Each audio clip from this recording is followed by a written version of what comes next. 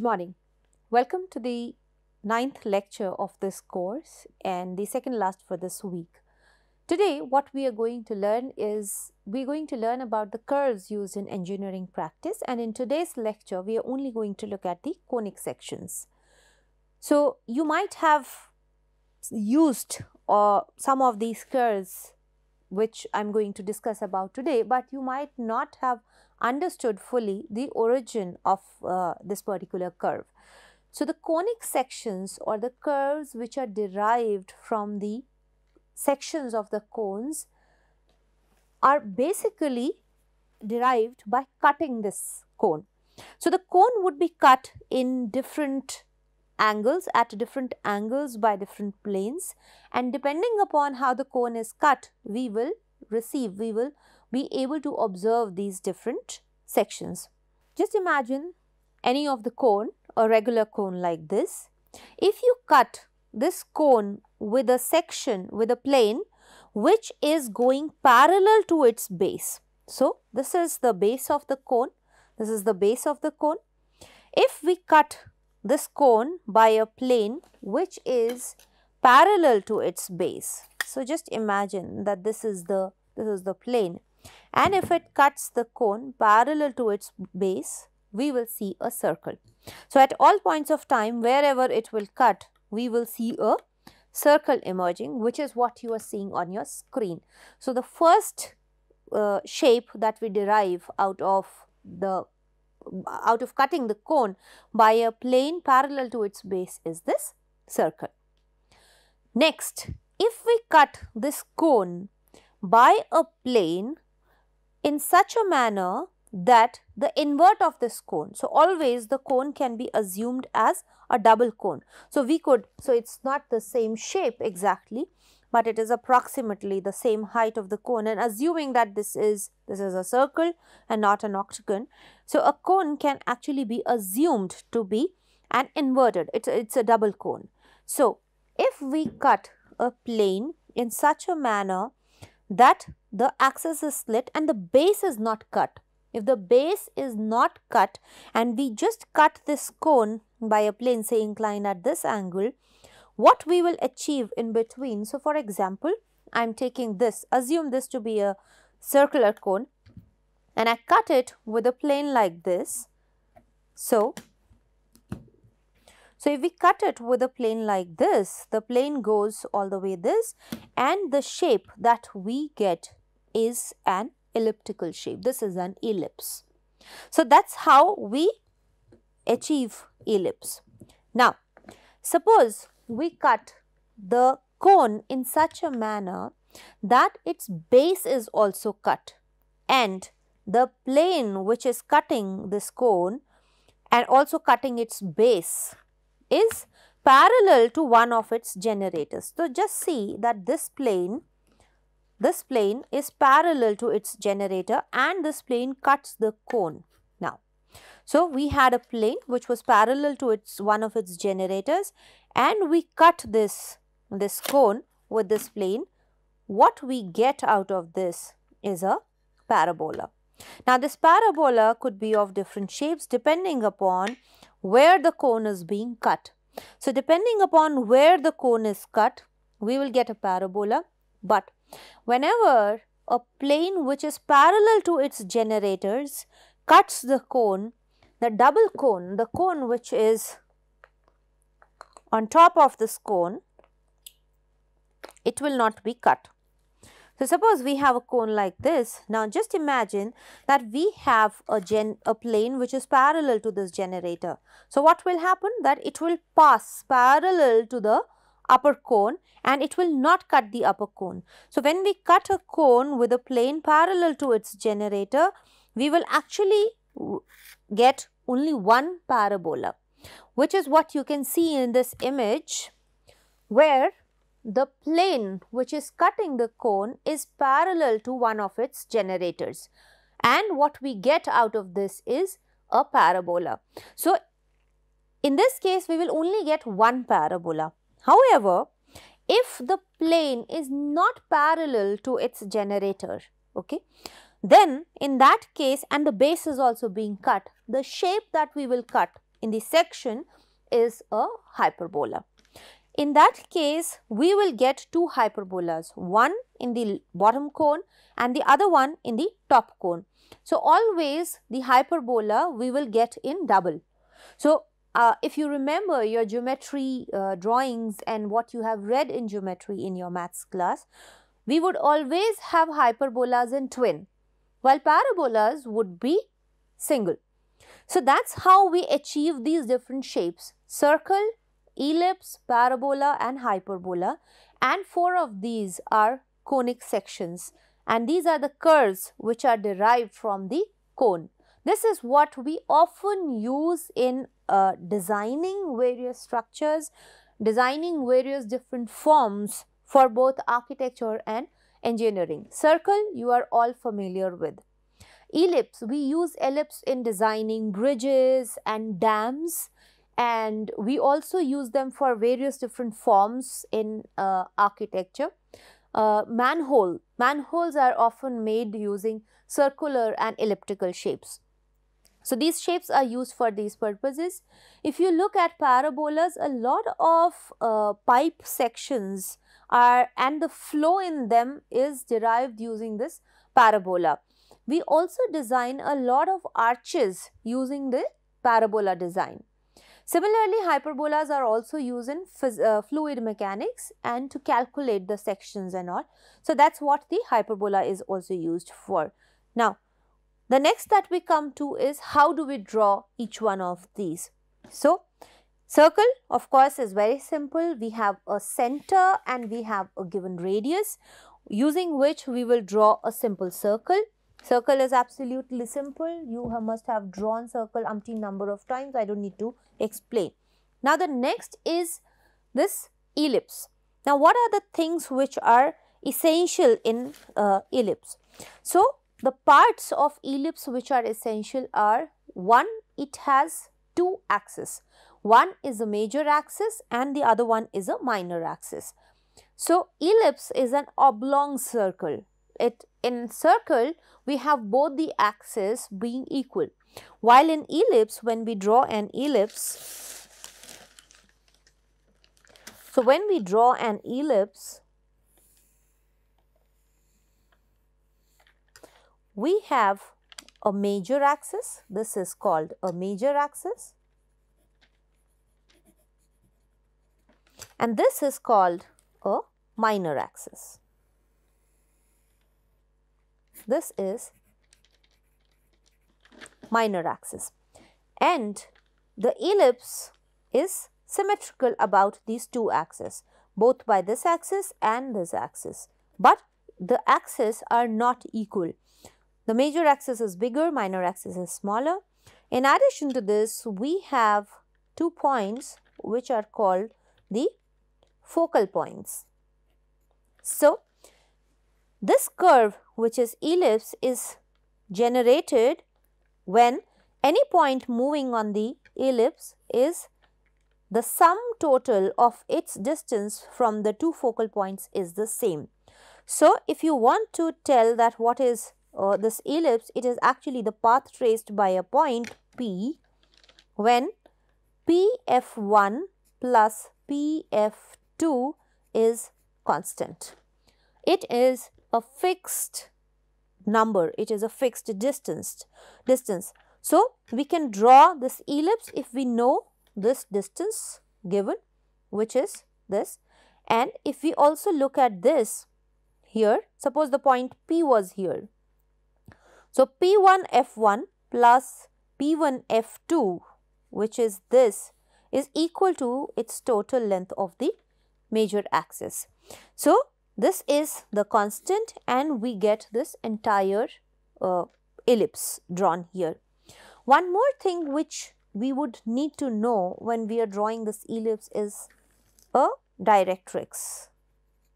This line is called directrix, and the distance of the nearer focal point from this directrix and the ratio of this distance from this directrix, for example, this is O. So, the ratio of P1F is to P1O is called its eccentricity. This is the eccentricity, and thus this distance determines what will be the shape of this ellipse. So, we could either know the eccentricity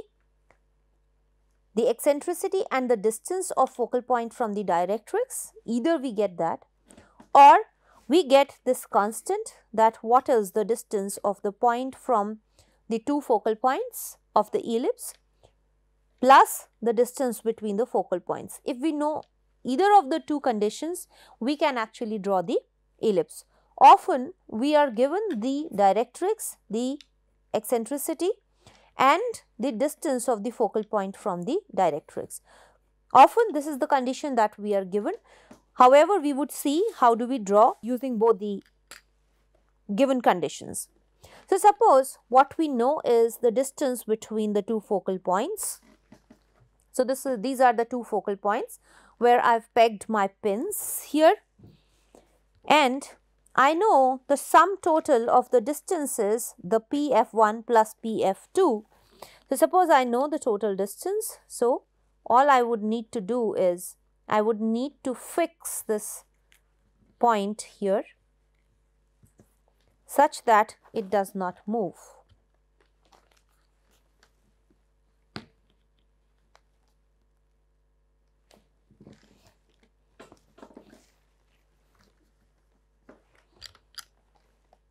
And then you can fix your pencil anywhere onto this, and gently you can trace this.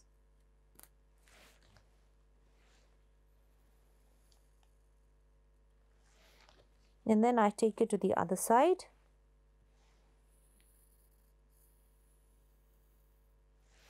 The thinner the thread, the better the ellipse that you get, because it sometimes sticks. But what you get is a perfect ellipse, which is traced by the simple method where we know that this thread, the length of this thread between the 2 points has a sum total of this distance, which we know as this constant. So, we know the distance between the two focal points, we know the total constant, which is the distance of a point from these two, and we simply trace this path. This is our ellipse, and you can see that we get a very firm regular ellipse with this method. However, we often do not draw using this method in engineering drawing, in engineering graphics, and what we need to do is we need to know the directrix, the distance of focus, the eccentricity, and we will draw using that method. Now, if we have to draw using directrix and that method, so what we have here is a directrix which is given. We will draw an axis of the ellipse perpendicular to it at any point. It is not fixed. These are just generators. So, we know now what we would know is we would know the distance of the focal point from the directrix. So, for example, our focal point is at a distance of 50 mm, that is 5 centimeter from the directrix. So, we know that this is focal point, and say the eccentricity of this ellipse is 2:3. So, what we would do, we would divide this line into 5 equal parts. I am dividing this line here, it is only 5 centimeters, so it is easy for us to divide. But if it was some odd number, say 7 centimeters, and then we had to divide it, and the eccentricity was given as 2:3. So, we would still divide it into 5 equal parts. And so, this is the point P. So, this is focal point F, and this is the point P, and say this is the point C where the axis meets the directrix. Once we have done that, we will draw a perpendicular at this point P, and we will measure the distance equal to PF and mark a point, say E, on this perpendicular. So this is equal to this. And now we will draw a line which is passing through C and E.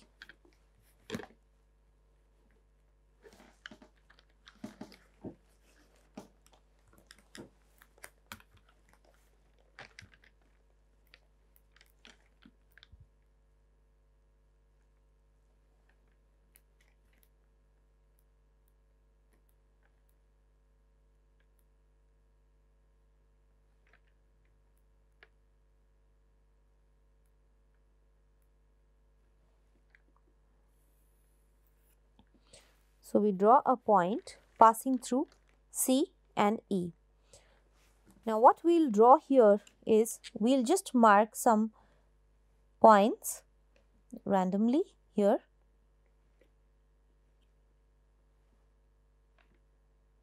On the axis, and we'll draw very thin perpendiculars.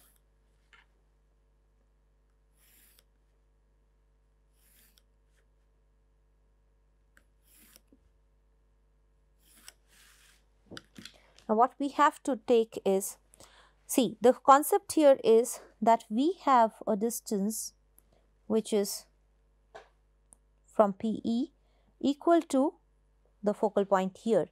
Now next we take this point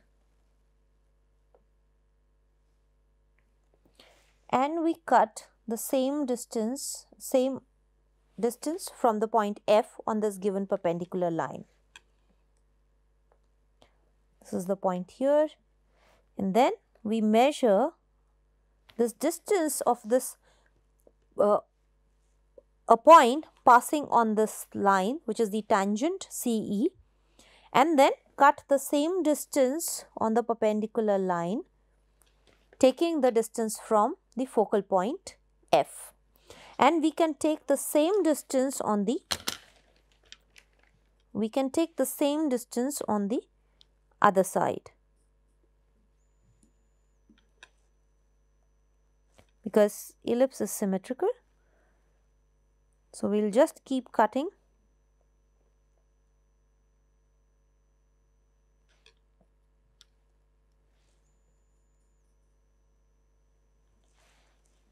So if I draw very lightly, I would get an ellipse like this.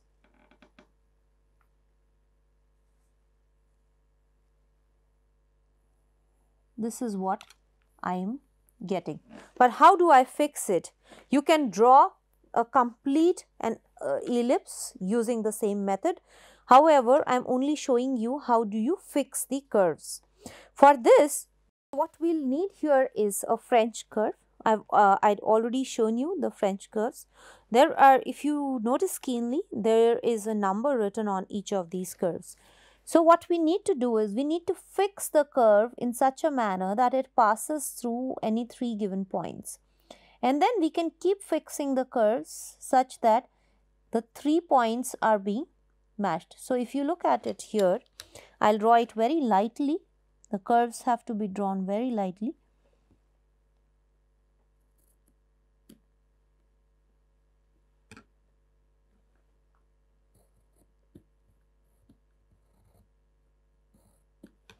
The same curve will be used on the other side always of the ellipse. So you don't need to find another curve to fit this. So this will be the same curve which will be used here, fitting. Now you can see which is the other curve which fits the next 3 points, such that the curve fits tangentially. Otherwise, it will not be a continuous curve.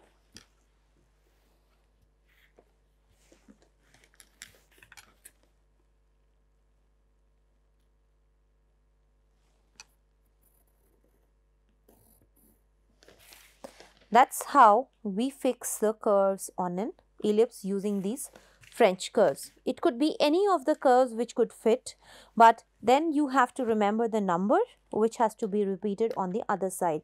And just like this, if you continue to develop more points like this, you will get other points on this ellipse, and it will become a closed curve. So these are the two methods by which you can very conveniently draw the ellipse, and it will come out to be a closed curve similar exactly like this. So the eccentricity and the distance between the focal points is different from this ellipse. So these two will be different shaped ellipse, but we can get the ellipse like this. So this is how we draw ellipse in engineering drawing. The next one is a parabola. So now we'll draw parabola. Drawing parabola is very similar to how we draw ellipse, the only difference being that the eccentricity of a parabola is always 1. So we know that this distance which we had taken between PC and PF, that the ratio is always going to be 1. So these two are going to be equal. So I'll quickly draw a parabola here. So suppose we have a directrix given here. We will just draw a perpendicular axis for a given distance of focal point, say again 5 centimeters, what we had taken earlier, and the midpoint of that is going to be the point where the parabola will start or meet the axis. This is the focal point. Now what we'll draw here is, we'll draw these perpendiculars.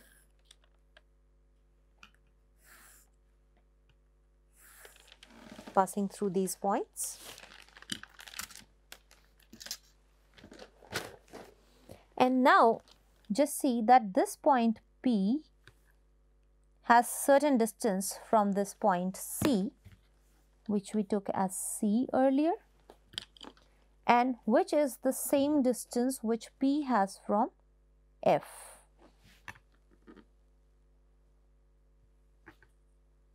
So that's what we are taking. So the next point on this vertical line,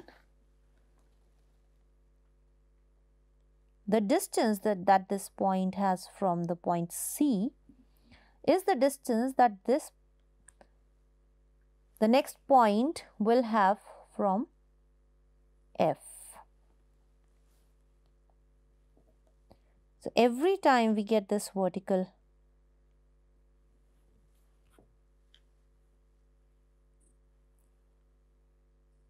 and this is not going to close, because whatever we measure on any given perpendicular line here, it is going to increase only, and we will not get a closed curve. So it's simple, we get another distance here, and that distance, as the distance of this point from the directrix increases, it's the same distance that we take from this F. The change is how far is this focal point from this directrix. That will govern the shape of the parabola. So if you see again, we get certain points and they will be fitting using a curve. So if you can match, and of course matching these curves comes by practice. You should not hurry up, you should try patiently and then see which curves fit these 3 points.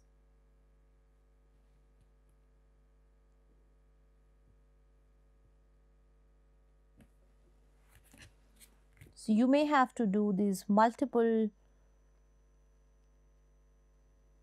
trials before you come to a fixed point, but definitely know this for sure, that whatever curve for a parabola or an ellipse fits on the upper side of the curve will be the same curve which will fit in the lower side of the curve as well. So we've got this curve, and then the next 3 points, so not next 3 points, but as you go ahead, as you move further, you have to take it such that the previous points are also joined. So this is what we are seeing here.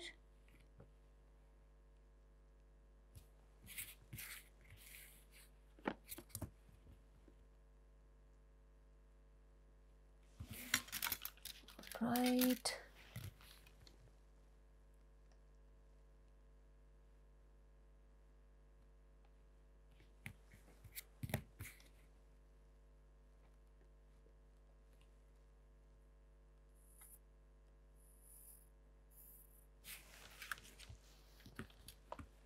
So that's how we arrive at a parabola.